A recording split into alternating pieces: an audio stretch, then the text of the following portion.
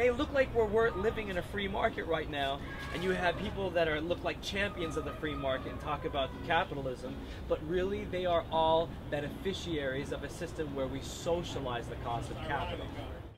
Now, how do we fix this? So in order to remedy this unfair advantage created by a federal law that legally grants these anomalous investment firms the right to bundle storing, moving, and investing our property, all in one particular function, is by simply having the Treasury modernize its function. Bank risk or systemic risk is created from all of us supplying property to these investment firms, and they're not using that property wisely. And so we end up sapping a lot of value from the economy, and then the goods and services that we thought would be in the economy are no longer there. And so then there's too much cash, and then the Federal Reserve has to step in to reduce the supply. Okay, that's inflation. So I'm saying by simply modernizing the function of the Treasury, right, we can actually, instead of being powerless investors, we are going to convert banks to being simple investment firms. Investment firms that specialize in making investments, let's say by providing loans for mortgages, or small businesses or that kind of thing. Those are all very useful to the growth of an economy. We're going to modernize you by saying, okay, Treasury, instead of forcing us into a scenario where we have to invest with other individuals simply because they store and move our money, I want you to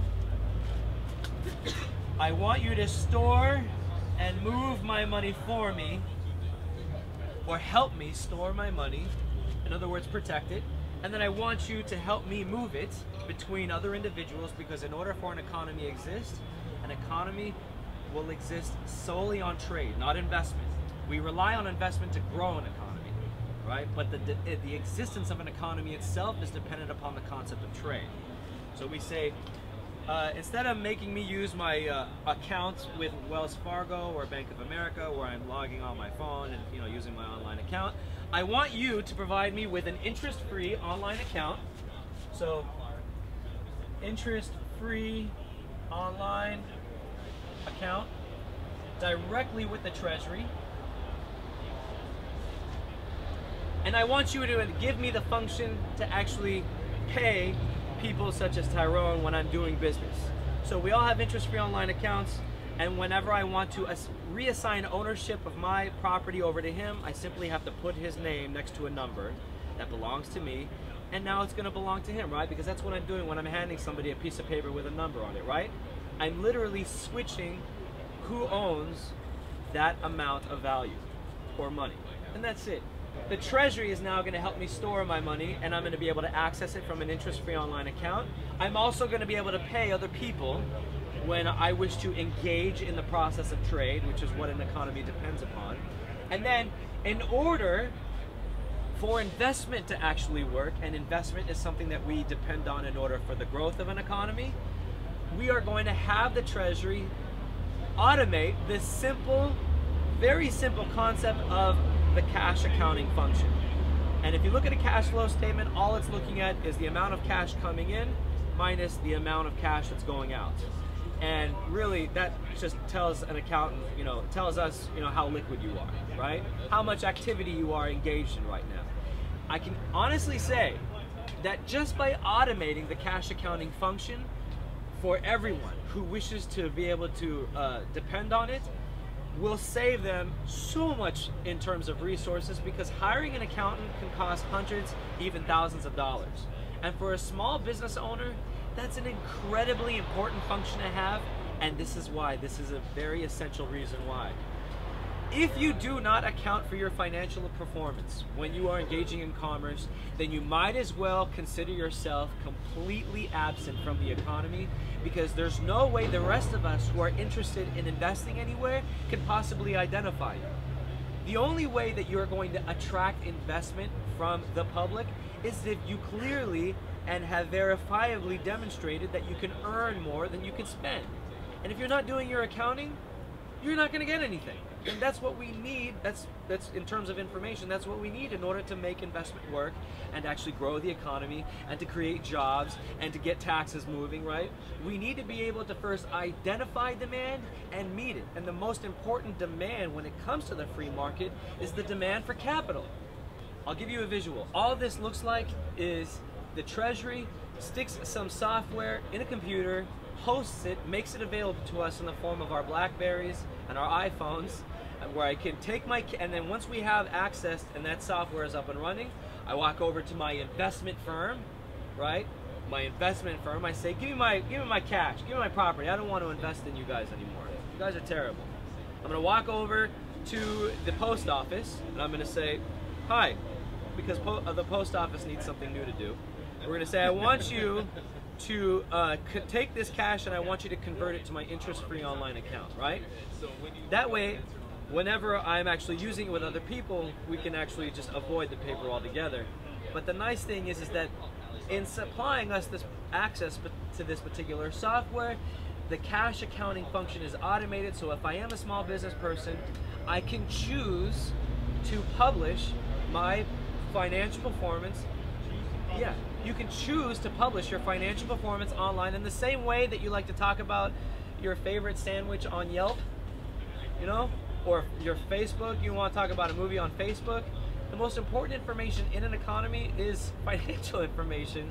So you ought to be able to publish in real time how well your business is doing. And if you're doing well, then you're likely to invite competition, which benefits consumers, or you're going to actually invite us as investors to want to come in and invest in you, right? That's how you attract capital, is by giving people the opportunity to identify that you're performing well, right?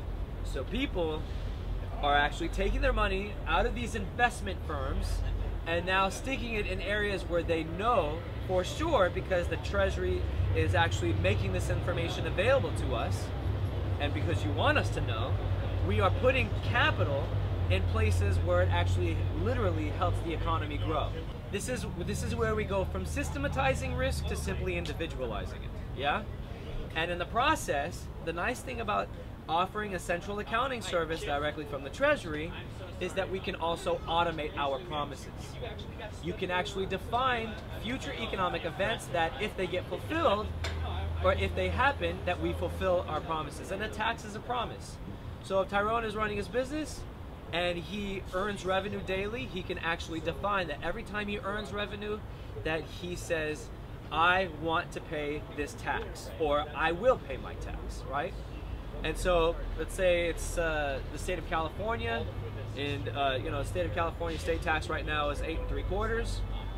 He can make it so that whenever he earns revenue, immediately 8 3/4% ends up in the account of the state. And the beautiful thing about that is that no one is really having to rely on anyone to help them to get their taxes paid or have the taxes moved immediately. And then of course the most beautiful thing about that is, because we're all participating in a central accounting system or using central accounting software, we can all clearly see how much tax revenue is being sent up to the state from any one part of the state. And we can also clearly see what they are doing with that money. So by viewing the amount of resources that are being sent to the state and also what's being done with those resources, even at the federal level, we can now finally hold the people who we elect to govern us accountable, right? No one can claim that something is going to work and not have it ultimately proven, because that's the big situation right now. Is people love to get up there and make promises, and there's no real way to actually see whether that promise is fulfilled because of the efforts that they've made. We are all exploited for what we don't know and what we can't prove, and so by actually using a central accounting system, are we able to hold people accountable for the decisions that they make, not only on an individual level, but also at a public level. And when people make useful decisions at the public level, what do we want? What do we want for them? We want them to go even higher because they're doing a great job. Good job. All right, we like this individual. And if you're doing a terrible job, then we can say, get out of here. You're doing a terrible job. Yes. Information privately? Yes. Yes, but I want... Yes, but remember, I say this to everybody, that an economy ultimately is a public entity. And the reason why is because we all individually contribute to its existence.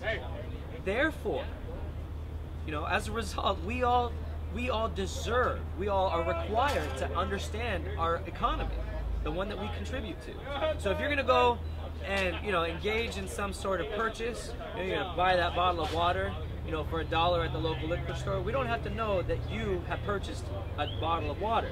But we do deserve to know that the liquor store business in downtown Los Angeles has just earned an additional $1 of revenue, which is economic activity.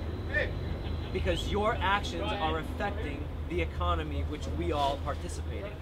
And so by accounting for how you affect an economy, can we then make clear decisions and informed decisions about what to do in that economy at the next step. And that's where I'm getting back to the basic definition of economics. Economics does not involve Marxism or communism or liberal or conservative or Keynesian or Austrian. All that is garbage. Economics involves the study of scarce resources and studying how they're allocated, and that involves measuring how much and how far it went and then what was traded in return so that we can actually make informed decisions about how to do that in the future.